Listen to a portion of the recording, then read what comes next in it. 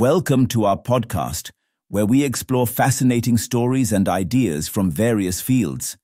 In this episode, we explore how diet choices today may impact future generations. Over 8 decades of epigenetics, the study of changes in the expression of genes over generations, scientists are now coming to terms with the notion that what your grandparents ate is affecting you and your kids. Quite precisely, the dietary preferences and expressions run in the family. The nutritional aspect of epigenetics is called nutritional epigenetics.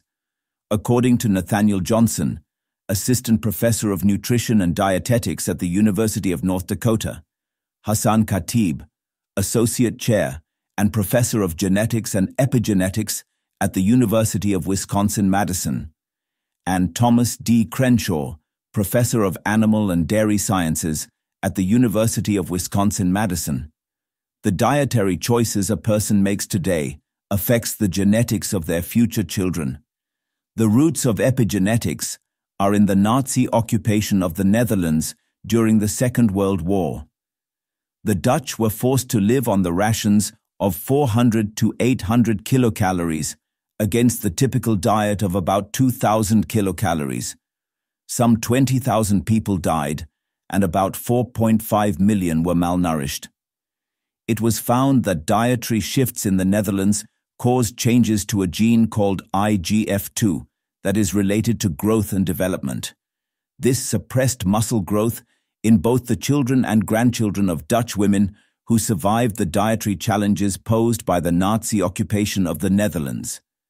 Due to this exact reason, an increased risk of obesity, heart disease, diabetes, and low birth weight was reported in the post-World War II generations of the Netherlands, according to the findings of the Dutch hunger winter. Human body, within the limits of its survival instinct, attempts to withstand the impact of external challenges. The traits gained during these periods of challenge are sometimes inherited to the future generations. Recently, a study in sheep showed that a paternal diet supplemented with the amino acid methionine given from birth to weaning affected the growth and reproductive traits of the next 3 generations. Thanks for tuning in to this incredible story. If this episode resonated with you, don't forget to hit the like and subscribe button for more captivating stories to come. Stay tuned.